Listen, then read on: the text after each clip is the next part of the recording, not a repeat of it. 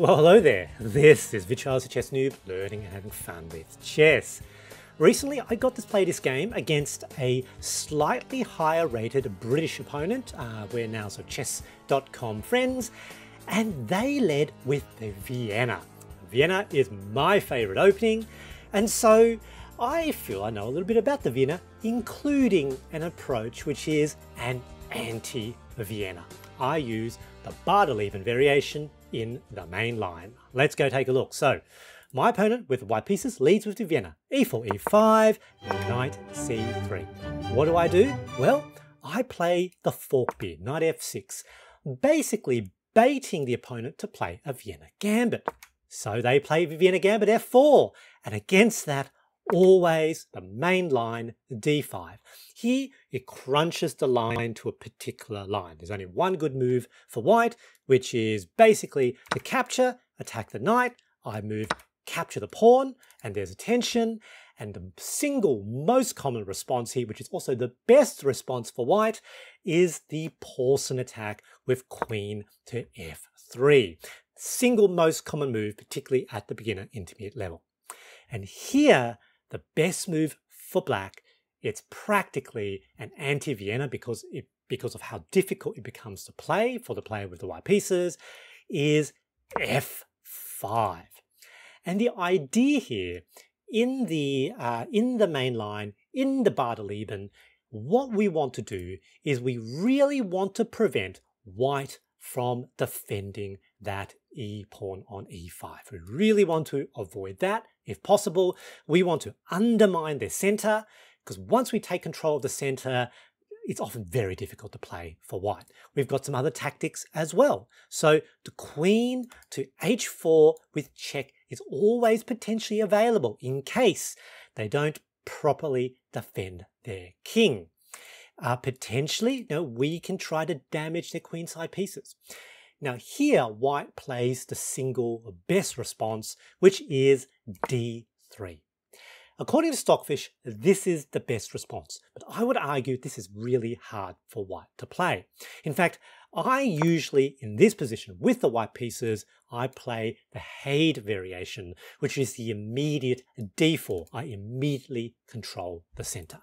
Now with D5, even though that's technically the best move, it disconnects the defense of the knight by the queen, which means we can now capture knights, trade knights, knight captures knight, and they're forced to capture back with the B pawn. And so we're left now, well, white is left now with doubled C pawns, damaged queenside pawns, and to avoid white from playing a D4, where they will build a really powerful central pawn complex, we jam our pawn forward with D4. And here, again, it just looks like white is forced down a particular line. Capture. So here they can capture, and we capture back with queen. Here they decide to develop the knight first. Here we develop our knight, capture, capture, with an attack on the queen, capture, and now capture with queen. And notice it is a fork of the rook and the E5 pawn. E5 pawn cannot be defended. They move their rook. We capture now with check. They decide to block with the bishop. Actually, it's probably better for white to block with queen and, in fact, to trade queens. And basically, we then get a much, much better middle game because we don't have damaged pawns. We're ready potentially to castle after a little bit of development on either side. So this is the way of playing the Bardeleben variation in the main line. Often we're doing really, really well. Here, develop, getting ready to castle. They decide to bring an attack on the queen. Here, I wasn't entirely sure what was the best approach. So the best way to play is actually queen to A5 with an absolute fork, so check, an absolute fork also of the A2 pawn. That would have been best. I didn't see that in game. I wasn't sure whether or not to play that move. I felt like maybe I wanted to control the center. So instead, I played bishop to B4. See, Stockfish calls it a bit of a mistake. White actually gets a little bit ahead, but it's just easier to play for black. It almost doesn't matter. It's a check. They're forced to move their king. king now forever stuck exposed in the center. And now the bishop to c3, which was my idea, blocking the line, potentially more trades. So here they decide to do that. That's fine. I now short castle, get my king out of center. There's not going to be a pin of my queen against the king. Captures, captures, queen here, king exposed, always in the center. Now I do have a little bit of a development problem with that bishop, but potentially I'm doing fine. So basically equal 0, 0, 0, but I would argue it's easier to play for black. And notice here, I've almost used no time, still 15 minutes. This was a 15 minute plus 10-second increment game.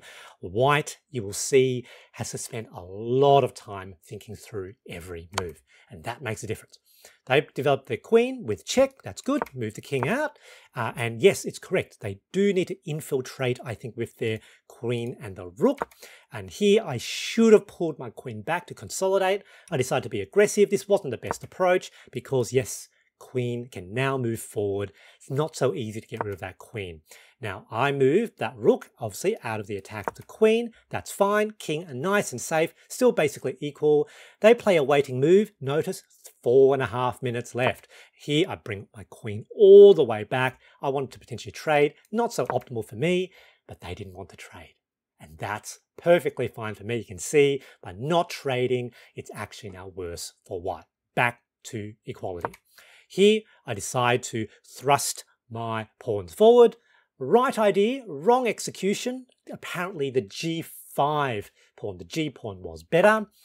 Here they do a little bit of a shuffle with their queen. That's fine with an attack. Here I bring my bishop here. Stockfish says this way is better.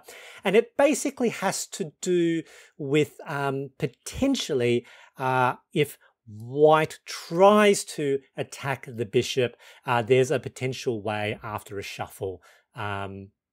No, so yes, if the bishop is here, the queen potentially goes here to try to trade queens, I can opt not to trade queens by moving the queen to d4, which still defends the bishop, because queen, of course, to e7 has an attack on that bishop. So that's why that square was a little bit better. Pretty obscure. White needed now to infiltrate with their pieces, but 2 minutes left. Really hard to see. That's fine. Potentially they're sort of looking at, maybe some sort of double attack, but that's fine.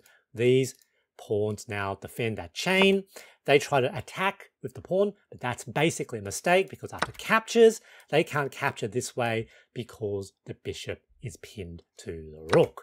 They capture this way, that's fine. And now I have an opportunity with the bishop not controlling and not infiltrating. I can now control the e-file with my rook.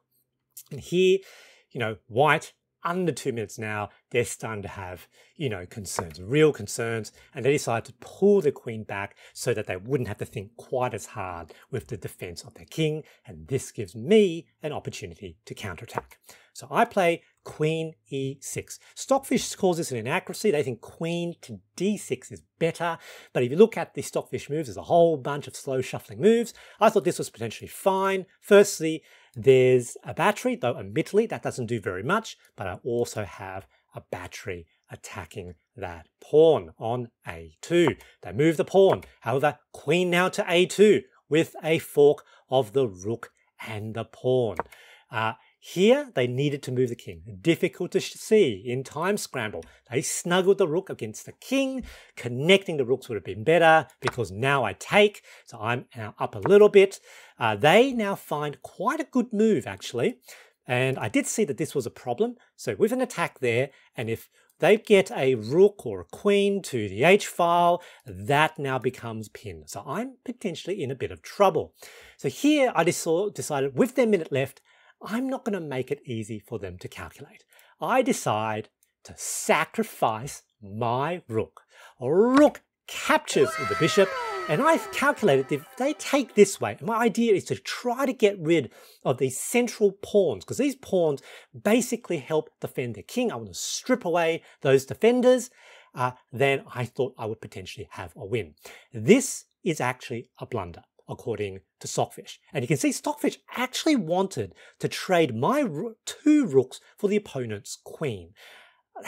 I just wasn't sure about that. I'm not sure I even considered that move, to be perfectly honest, in the game. The reason why this is a blunder is that at very high depth, Stockfish can actually find a mate in 20. However, when you've got a minute left on the clock, you're not going to find a mate in 20. Basically, it starts with queen infiltrating to f6 with check. They've got a battery there. That's what they had to do. They didn't see it. Instead, they captured as I expected them to do. And this is a serious mistake because I can now give an immediate check. Now, I didn't give this check because I thought that after that move, the king can somehow run here and it's still defended by the pawns, I thought. So I opted not to do that. So I immediately captured right away. I was trying to move quite quickly because I didn't want my opponent thinking on my time. I think if I did think a little bit more, a little bit longer, I would have probably played rook d8 check. However, I took that piece. That's still potentially okay. However, you can see it's 0-0-0. And the reason for that is white can force basically a threefold repetition and force a draw. They find it. Queen to f6 with check, and basically king forced here, and now they can basically just shuffle those two squares, and it's threefold repetition. It's a draw. They give a check. However, that's a fork. They were looking at material. One of the things is, after that capture, they were thinking maybe I can, if I win the bishop, then it's the rook pair and the queen versus queen and rook. That potentially is winning. They move my king. They capture. See, that's a blunder, and that's a blunder because rook to d8 is basically mate. It's effectively a ladder mate. They can block with queen, and then that's the end. Now in the game, I didn't see that because again, I was trying to play very quickly. So I immediately played queen captures a pawn with check. And again, my tactic already is I wanted to clear the center pawns, the center white pawns, expose the king. The king is potentially trapped on this side of the board because these pieces block its movements, and I thought here I could do a ladder mate. So king moves forward. Now, can't let the king escape this way. So queen back, check, king forced in this direction, and now, unfortunately, with their queen in that position, it's completely hemmed in. It cannot provide defense. A rook to e8 with check, king forward, and now rook jumps forward, rook e3 with check this way, queen with check, king back, and here I actually had a mate with rook to e2. Again, I didn't see it in the game, but instead I thought, look, there's just a plain ladder mate pattern there, so I just went with that pattern rather than looking for a more beautiful and a neater mate. But queen here, defending the rook, this is a ladder mate pattern. King, forced, check, and mate. Very, very lovely. I love playing the Bardeleben variation. Good game. GG. The big takeaway from this game is to try the Bardeleben variation in the main line as an anti-Vienna approach. It's very, very fun to play. It's quite good, and it will make you a better Vienna game player. I hope you enjoyed this video, and thanks for watching.